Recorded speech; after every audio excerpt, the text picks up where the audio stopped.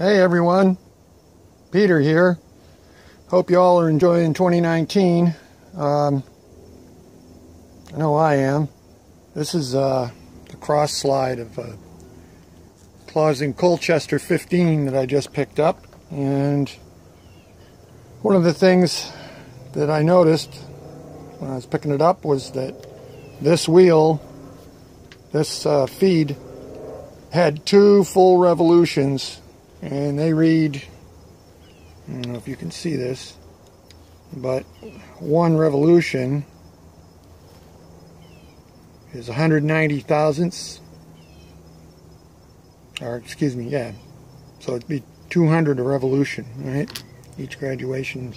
Anyway, 200 is 190 right there.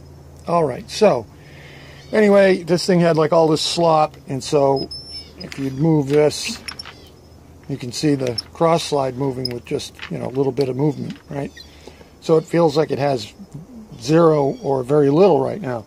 The problem was, and I don't know how long they ran it like this, these 2 screws, these Allen caps that hold the lead nut, those were loose as a goose. And back here, bear with me 1 second while I crank this thing out. Okay, and take you around the corner. Those Allens right there and that yoke that lead screw goes in were loose too.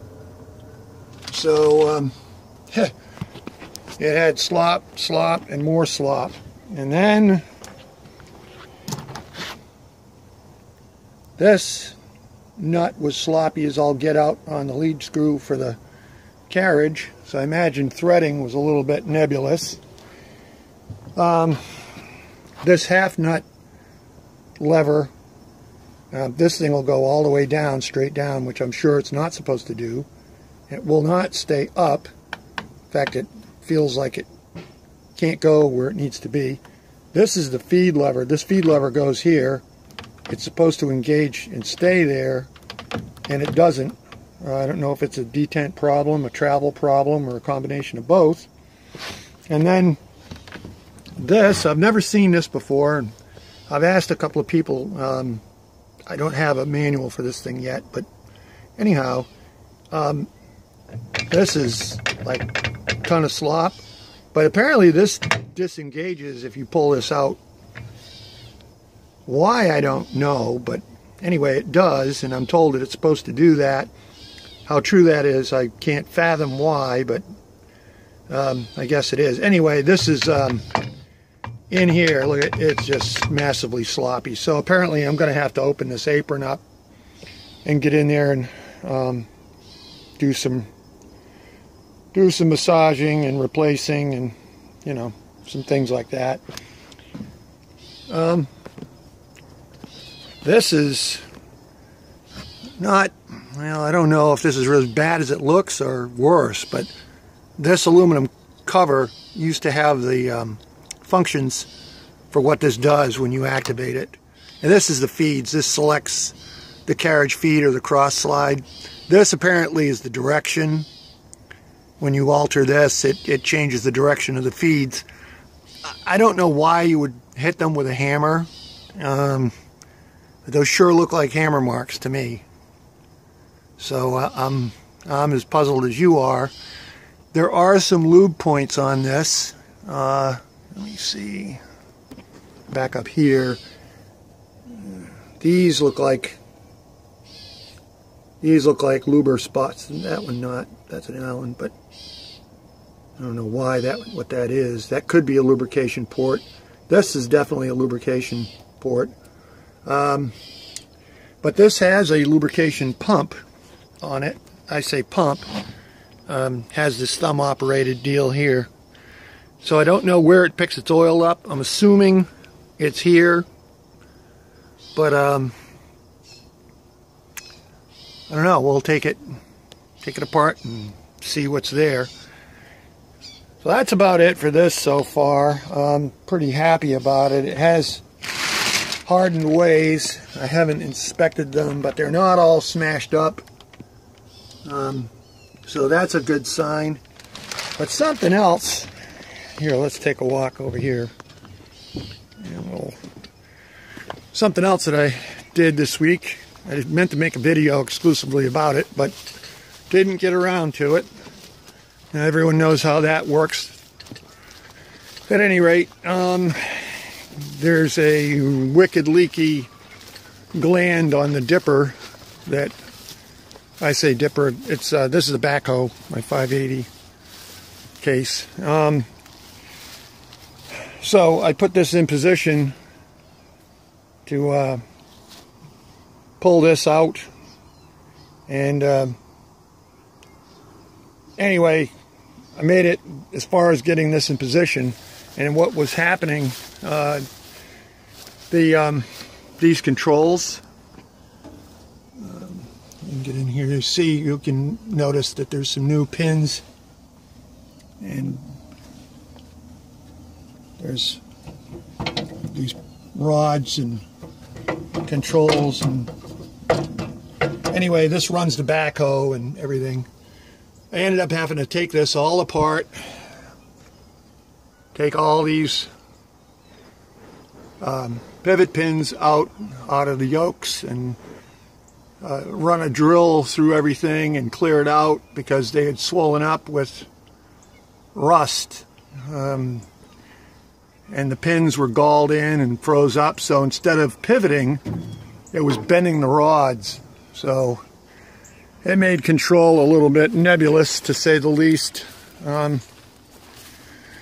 So that's about where we are in this, and I had to do some stuff on my welder, my portable welder, that I didn't have a lot of success with it. Let me see. Anyway, if you fire it up,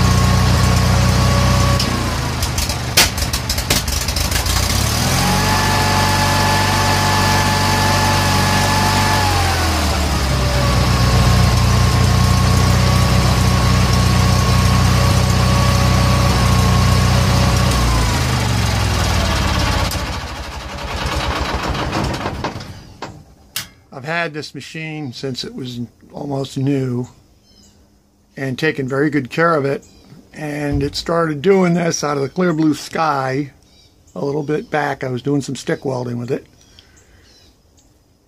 So in the past, when it did anything weird like that, it needed a set of points. Well, it would need maybe an adjustment on the points or a set of points, and that was, you know, like 5 years, 8 years before you needed to put points in a condenser in. Well, so I did that, but I hadn't put points in it that long ago, so that didn't fix it. The plugs are coming out sooty, like it's, you know, has an ignition problem. So I put a set of wires, the wires that were on it, I couldn't get any continuity through the spark plug caps, through the wire conductor, and they were solid core wires. That didn't help it. So at this point, I'm thinking, well, there's only so many things here. It's a battery ignition. There's the battery, the on-off switch,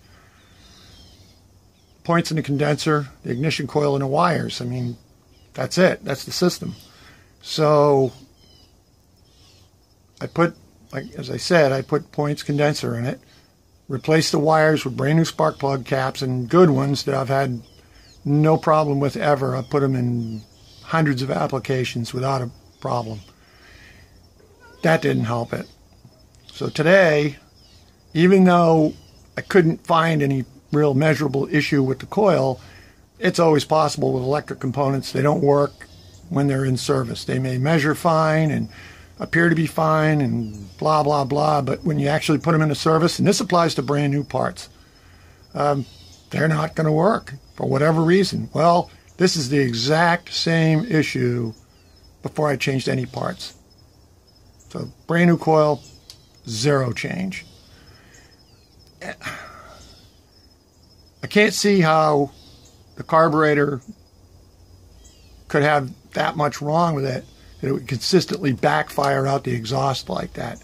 By the way, I failed to mention, I had checked the valve clearance on the intakes and the exhaust valves for both cylinders, and they're exactly where they need to be. A leak down test for both cylinders. The valves are sealed up. The rings are leaking about 18 to 20%. That's not perfect, but for an engine with a whole mess of hours on it, and I don't have an hour meter on this, by the way, no hour meter. It doesn't smoke. As you just saw, it doesn't smoke. An engine that had a real compression problem, which, by the way, on a compression test, it's 110 pounds in each cylinder. The up and down, or the high and low Onan spec for this is 100 to 120 pounds. This has 110 in each cylinder. With it, well, 110 within the width of the line of the needle, so basically 110 for all intent and purpose. And I'm completely baffled. I have a brand new carburetor. I suppose I could try that, and I can't fathom what would make it do what it's doing purely from carburetor, but it's possible. I'm not ruling anything out. So if anyone watching this video has ever experienced this with an Onan engine or anything similar with an engine of similar construction or similar design, please comment. Let me know what you know. I'm always learning new stuff. I mean, this is baffling. Oh, by the way, the battery is new. Cables are new. I mean, I take really good care of this thing. This is really baffling to me, just completely. And I'm sure, as you heard, it sounds good when it's idling or it's up on the governor finally. But in between that popping and banging, I'm baffled. So thanks for watching. Those of you that subscribe, thank you very much. Those of you watching this, please subscribe. I am going to try my best to put more content up. Not that I'm whining or looking for sympathy, but I don't know if you can see those. Those aren't as bad as they look. What those are is that's where they put the needles in my arm for my dialysis. Yes, I'm a kidney patient. I'm going on my 5th year. I can't complain. There's plenty of people that are worse off than I am. So, no worries, folks. Have a great 2019 if you never watch another one of my videos. And if you are a regular, please come back. I am going to try my best to get more content that interests you.